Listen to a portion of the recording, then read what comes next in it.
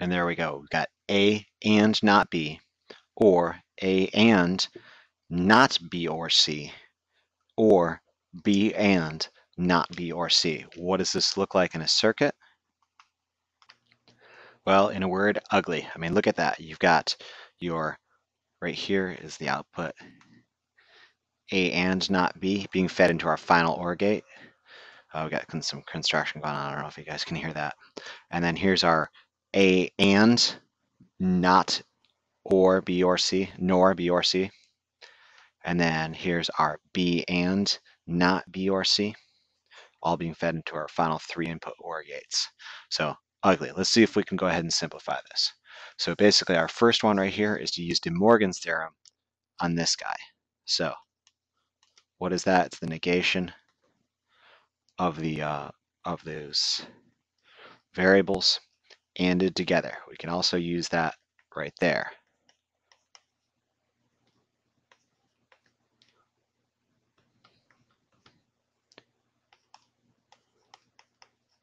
Okay, now what do I do? How do I simplify this? Well, here we've got this interesting thing, B and not B. That's equal to 0 according to our laws of Boolean algebra. We still have the rest here.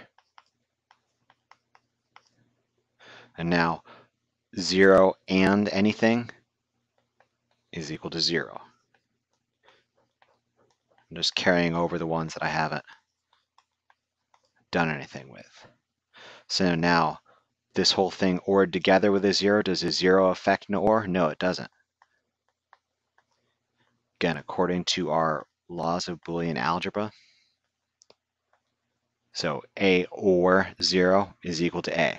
Okay, so now what do we do? Looks like we've got a common factor of A not B, A not B. So we're going to factor those out.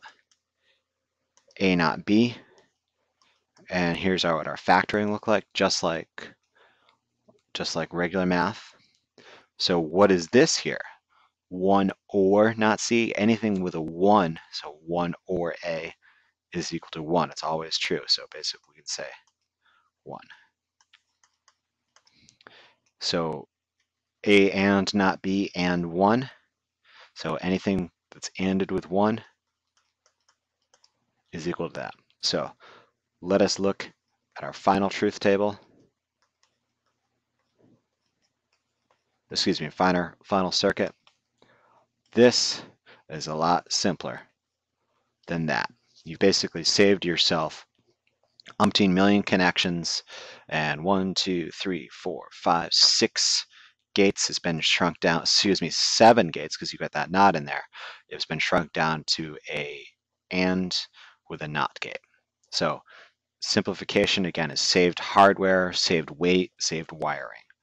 Okay, save complications, basically. Let's do another example, because again, these things have to be earned. You can't buy this stuff. Let's try this one. Here you go, let's try this one. So not A and B, or not A and C, or not A and not B and not C. So what does this look like in a circuit? There you go.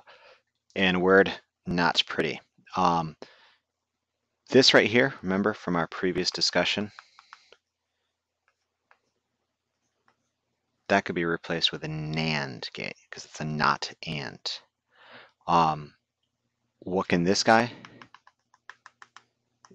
be replaced with?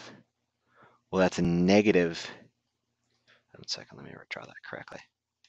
It's a negative and, which we remember right is equivalent to a NOR gate. See how it's negated inputs into an AND? So negative AND can be replaced with a NOR gate. But either that doesn't really help us. But let's talk about this circuit here. So how can we simplify this guy? Well, use De Morgan's theorem for this guy. Not A, or, oops, not C. Not B. Use De Morgan's theorem for this guy. Not A, or not C. Keep this guy going right here. What's our next step here? is, well, A or not A. We can combine these two together. Let's just put them together. A or not A. And we're keeping everything in there.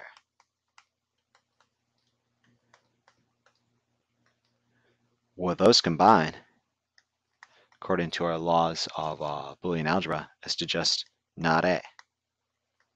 Because A or A is equal to A.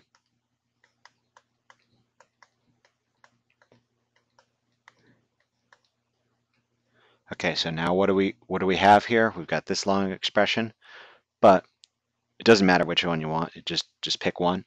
There's a common factor, not A. There's a common factor, not A. Not B, common factor, not B. Not C, common factor, not C. Whichever one you want to, just grab one of them. Let's just do B. So it's not A or not C or not B. We factored it out. So it's 1 or not A and not C. But check this out here. This can be simplified to 1 because anything ORed with 1 is always equal to 1.